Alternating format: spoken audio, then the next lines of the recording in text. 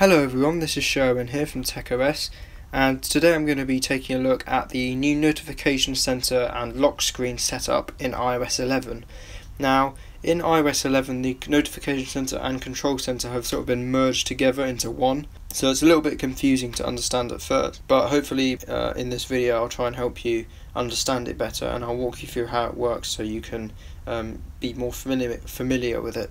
So obviously you can if I lock my device here, and if I go ahead and wake it up, you'll see obviously what's traditionally known as the lock screen. So you can slide from left to right to access your widgets, your camera, and from left to right, and you can access your widgets. I haven't actually unlocked my iPad at the moment, so it won't actually let me view my widgets.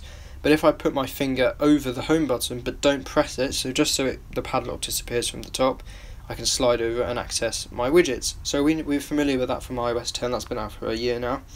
However, a new trick in iOS 11 comes in the form of what I'm going to show you next. So if I have my device asleep, and then if I wake it up, go to the lock screen, and now what I do is if I unlock my device with Touch ID but don't press the home button, so it just gets rid of the padlock up there, I can now slide upwards and reveal all my notifications. So instead of sliding down from the top, I can now access it from here when I'm on the lock screen.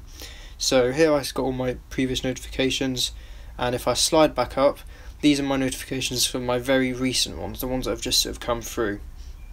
And if I go back to this panel up here with all my notifications, as I said, this is basically the lock screen, so I can slide across to access my camera like I would be able to do on a lock screen, and slide across to access my widgets panel.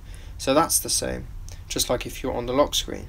So now if I press the home button to go into my home screen, so this is now completely unlocked my device, as you would do if you're just going about using your iPad or other iOS device. And if I slide down from the top of the device, which is how I would usually invoke Notification Center, I will see something very similar to what I just saw, and it looks very much like the lock screen.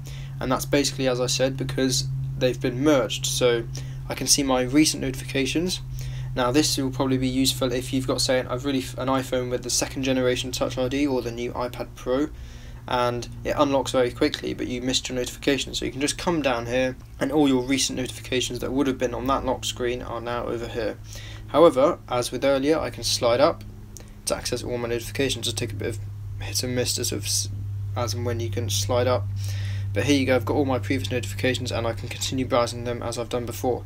If I slide up, I get back to this view. However, I'll stay in here for now. Now, as I said, this is the lock screen. So I can slide across to my camera again, as we did earlier, and my widgets panel. So it's all still there. And that's basically it for the notification center and lock screen. So it's sort of merged together, and it is confusing at the beginning. However, once you get the hang of it, it is easy to use, and I've got used to it over the last, well, I think it's just a week now since I've been using iOS 11. So it really doesn't take long, it's just sort of confusing at first and might throw you a bit. But anyway, that's it for this video. If you've got any questions on anything in this video, or if you just want any other general Apple help with your devices, then do let me know by leaving a comment in the comment section of this video. You can also get in contact with me using the details that are in the description of this video. Don't forget to like this video and also comment, and also do subscribe by hitting the logo in the middle of the screen, and also do consider watching the videos either side of that logo. Stay tuned for more videos on iOS 11 and macOS High Sierra. Thank you very much for watching, and I'll see you in my next video.